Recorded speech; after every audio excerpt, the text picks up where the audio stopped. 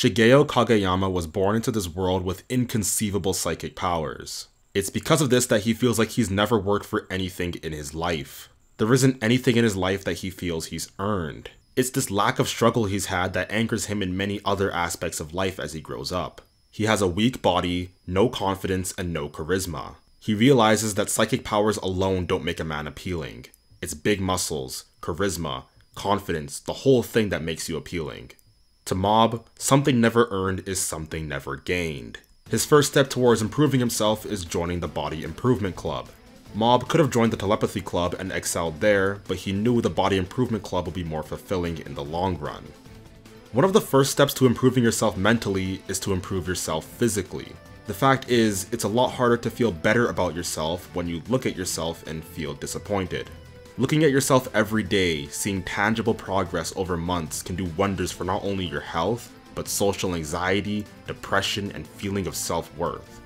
No matter who you are, getting stronger and increasing muscle size is something you can improve. It's one of the only things that no one can do for you.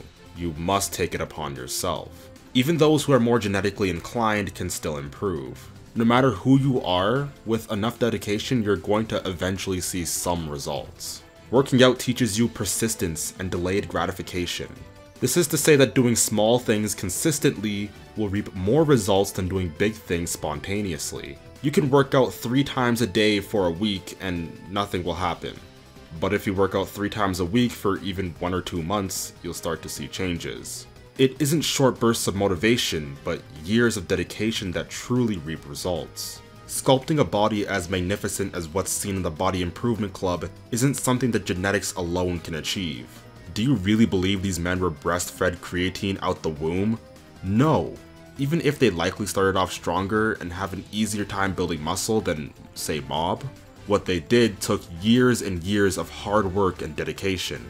Seeing something that you personally did become better over time is a major confidence boost. It's no coincidence that Mob chose this over other potential hobbies. In the second episode of Season 1, Mob is asked to join the Telepathy Club, but chooses the Body Improvement Club. Mob sees that the Body Improvement Club has earned what they have and wants that for himself. Because, again, something never earned is something never gained.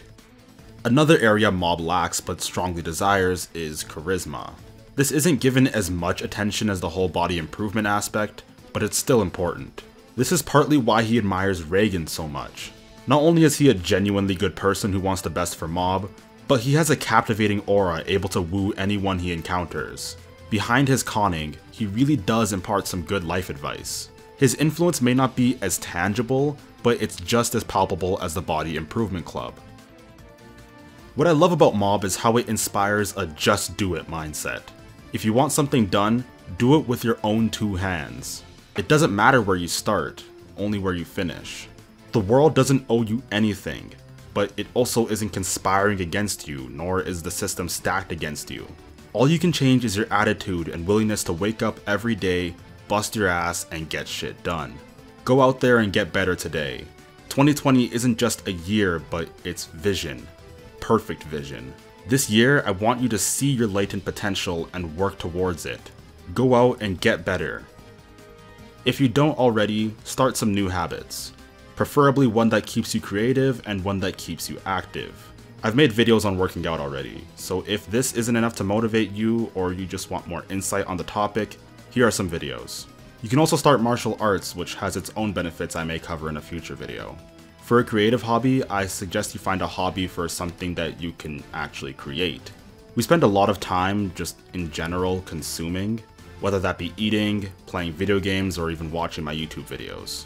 There's nothing wrong with this. We all have to eat and it's important to relax and enjoy yourself. The problem with a large majority of us is we spend too much time consuming and not enough time producing. So I suggest you pick up a hobby that makes you produce things, whether that be cooking, art, dance, etc. Producing things gives you tangible value, further improving your mental health. I did some research and here's what I found. Roy F. Baumeister studied what happens when people lose their belief in their capacity to choose. What he found was that when people stopped thinking they were in control of their lives, they act less responsibly and give in to their instincts more easily. His research shows that people who believe in fate as opposed to free will are more likely to cheat act aggressively, and be less kind towards others. The belief in free will, or more accurately, the belief that you were in control of your life, has been associated with everything from better career performance to greater likelihood of overcoming addiction. Personal agency really does play a crucial role in your life. It's this philosophy of working hard and being a well-rounded person that separates Mob from his villains. His villains are all people who feel entitled to everything in this world. They use their psychic powers to establish themselves in the upper echelon of society, choosing to take the easy route in life. This isn't what life is about. As Reagan asserts, just because you have psychic powers doesn't make you any better than anyone else. Psychic powers are simply one aspect of your life. It's because of this aspect of their life that they took too far, they became deranged misfits and children who never learned to grow up. Mob is able to avoid this by becoming a well-rounded person. In fact, being physically strong may even help Mob with his psychic abilities. In Dimple's fight with Shibata, one of the Ultimate Five, he says, "Muscles built using psychic powers don't stand a chance against muscles built by training hard every single day!" This suggests that Mob may become an even more powerful Esper once he attains greater physical heights. Mob doesn't fall victim to the mental, social, or ideological pitfalls of Espers such as Mogami. This is because the friends and allies he made along the way are such a strong positive influence. This is a whole theme I may talk about in greater detail in a future video.